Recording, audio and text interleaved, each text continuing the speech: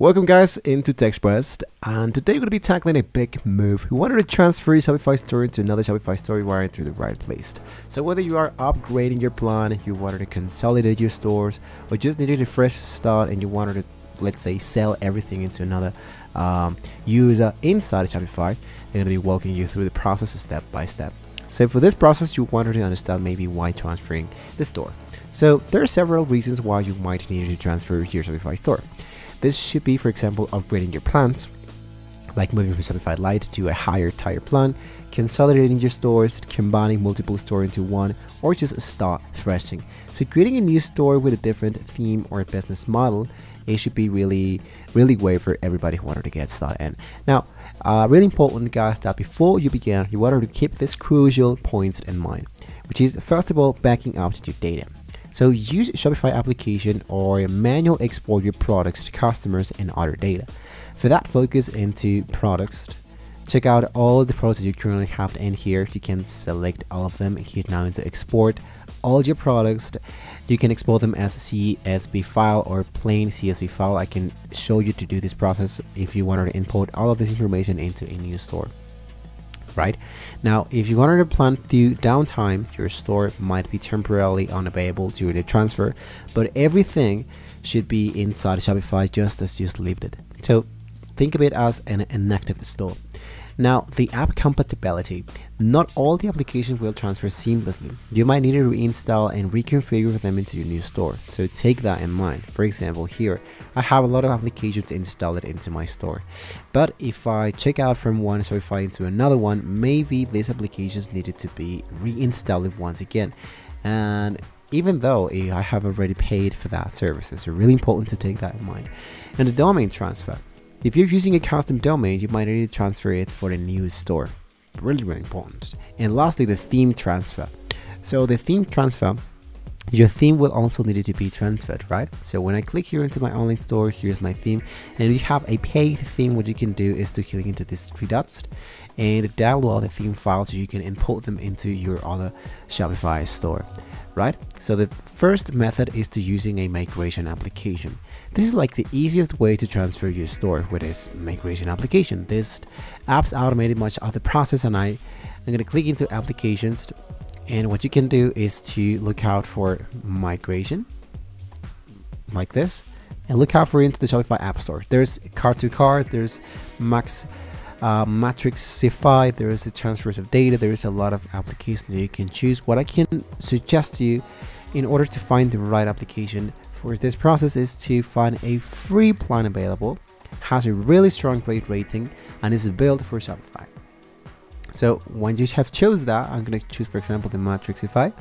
Just hitting to install the application, and you wanted to connect your old and your new stores within the applications. You wanted to select the data you wanted to transfer, such as the products, check out the terms and conditions, the privacy notes, the cookie policies, absolutely everything. You're going to approve all of this, and here's the new export. So let's type new export, new blank export format. Really important to choose the Matrixify, because I will install this application into my other Shopify store. So it should be really important to check them out. So I'm going to choose all of this: my product, my smart collection, my customers, my companies, my discount, my drafts, payout pages, meta objects, menu files, everything. Right now, you can see that we have all the estimate, total, the columns, and all of it. Really important that if you see this red attention required, this might be telling you what are the columns you would like to use. For example, you wanted to have the basic columns, locations, link to the customers, meta fields. You want to enable all of them if you want to. For example, here I select only the basic elements, basic columns, and there we go. Now, if I hit now into export, what's going to happen here is that export should be now in progress. Right now, we can review the results and verify that all the data has been transferred correctly. In my case, the remaining time is 3 minutes.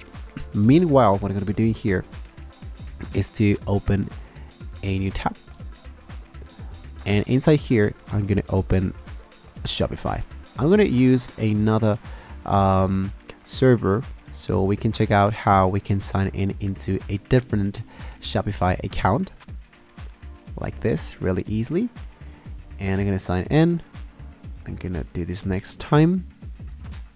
And there we go. We are now inside the Shopify, right? So here's my store. There we go. So what I'm gonna be doing here now is to install Matrixify. Check it out into the Shopify App Store and install the application. So here it is. I selected and I installed it. Once I have now installed this, we can go back and check out how thus the plan has now done the process. In my case, I'm going to just download the exported file. Here it is. I go back, I hit into install. And once I have installed the DS application, once again, I'm going to do exactly the same process. Now let's hit into add file to import our exported website, which in this case here is.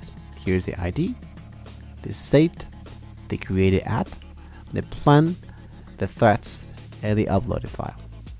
And here's all the things that we have just selected.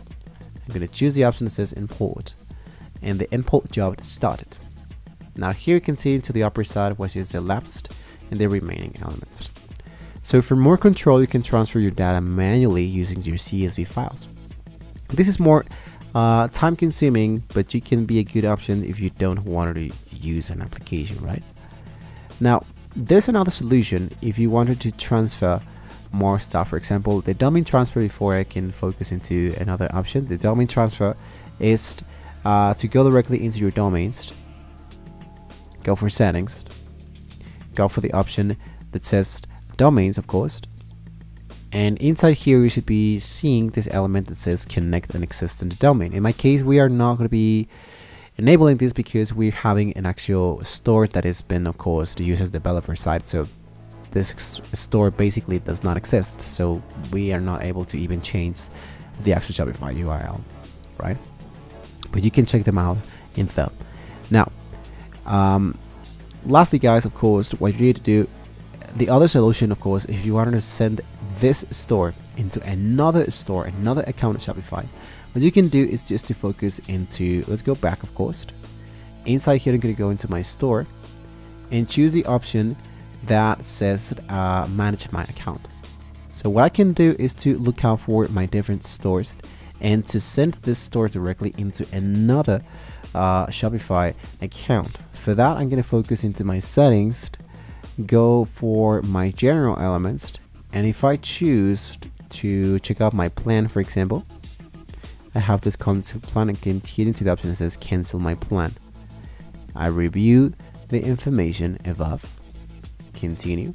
What is the main reason you're closing this? Let's say, for example, that I am switching to another platform, or I'm struggling to get my Shopify store to set up or launch it, or I'm not making enough sales. Depending on the element that you chose, it should be telling you, of course, what you can do in order to of course, to send this, in order to save your store and at the same time to give you more opportunities, of course, right? Now, in this case, for example, here is my users and permissions. What I can do is to hit into the option that says transfer the ownership. So what I need to do is just to choose another Shopify store, the email of that other Shopify store, enable it in here, and then accept this from the other email so I can have the store owner and get transferred into the other Shopify store. So I don't need to do any migration element. So I just needed just to add another store owner, and everything is just leave it as it is, and just add them in here. Exactly the same process as to adding your theme, for example, here into online store. Click into themes.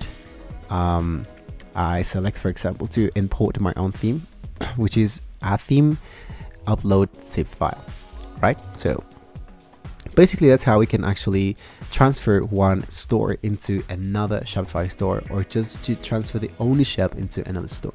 So those are really great tools that can helping you to get started. Basically, totally depends into what you're actually trying to aim for. So by following these steps and planning carefully, you can make the move smoothly and efficiently.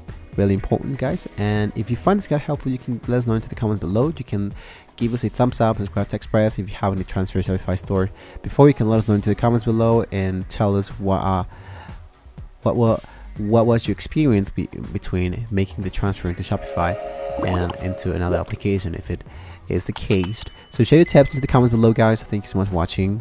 Hopefully we can all see you next time.